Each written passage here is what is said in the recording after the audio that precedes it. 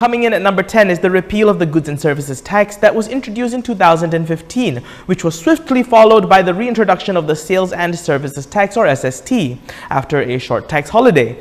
This came with a 20 billion ringgit shortfall as the government had to cope with the change. Up next at number 9 is the appointment of Tommy Thomas as the Attorney General and Richard Melanjum as the Chief Justice, both members of minority communities. At number 8, we have the royal pardon and subsequent release of former opposition leader Anwar Ibrahim. He was pardoned from his sodomy conviction, which he was sentenced to in 2015, and then went on to contest and win the Port Dickson parliamentary seat in a by-election. He also returned to his former post as the PKR president, running uncontested in the party polls. Number 7 for the year is much more recent, being the violent riots outside of the Seafield Sri Mahamariamman Temple in Subang Jaya. Almost 100 people were arrested in connection with the violence, which erupted over a decision to relocate the place of worship. 24-year-old firefighter Muhammad Adib Muhammad Qasim was among those deployed to the scene. He was a firefighter who was attacked and subsequently died from injuries he sustained on that night. Coming in at number 6 is Malaysia's new cabinet after the 14th general elections, as well as the formation of the Council of Eminent Persons to advise the Prime Minister.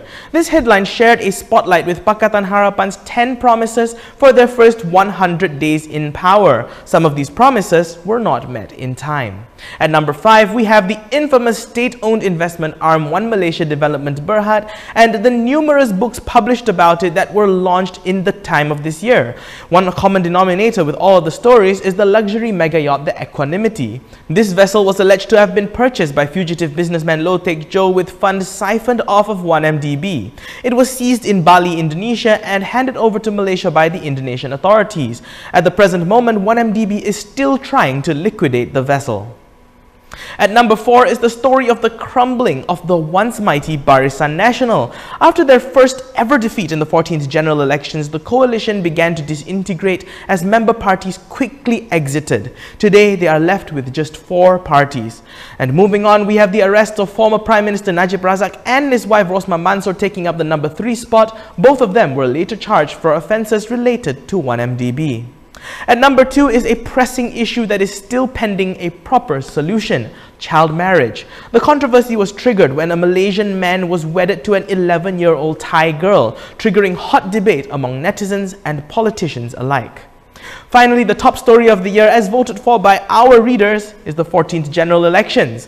A truly historic event where Malaysia witnessed the first change of federal power in history, led by Prime Minister Dr. Mahathir Mohamad.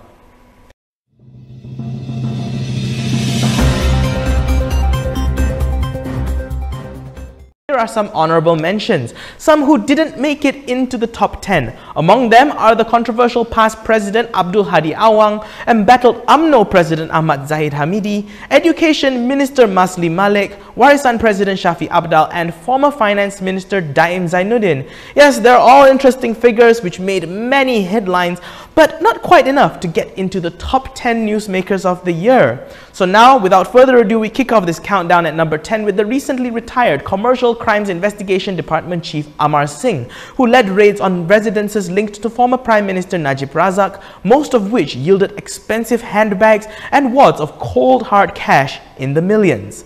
Next, we have former opposition leader and now the first female Deputy Prime Minister of Malaysia, Dr. Wan Azizah Wan Ismail, coming in at number 9. Next at number 8 is the former self-declared First Lady of Malaysia, Rosmah Mansor. Then at number 7, we have Attorney General Tommy Thomas, the first non-Malay AG since the formation of Malaysia.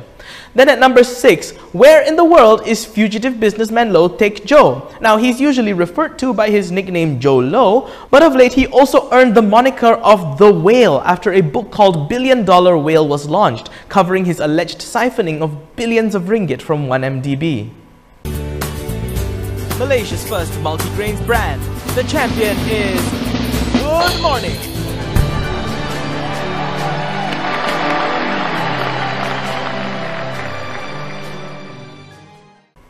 So now we go into the top 5 newsmakers of the year, and number 5 is none other than former Prime Minister Najib Razak, dubbed as Malaysian Official 1 by the United States Department of Justice. I believe he needs no further explanation. At number 4, we have uncontested PKR President Anwar Ibrahim, who is now Prime Minister in waiting for the second time in his political career. Our number 3 is best known for his remark this year that he considers himself a Malaysian rather than a Chinese. That's right, it's our first non-Malay finance minister in over 40 years, and also former Penang Chief Minister Lim Guan Eng. At number 2, we're looking at the greatest comeback in the nation's history. At the age of 93, former Prime Minister Dr. Mahathir Mohamad became the 7th Prime Minister of Malaysia, pulling off a miraculous and historic election victory. So, we're down to this, who is number 1? Well, ladies and gentlemen, it's me. It's also my boss, it's also the guys who live next door to me, the uncle who runs the shop where I usually have my lunch every day, and very likely it's you too. The newsmaker of the year is all the Malaysians who cast their vote in the 14th general elections and brought about the biggest political change in Malaysian history.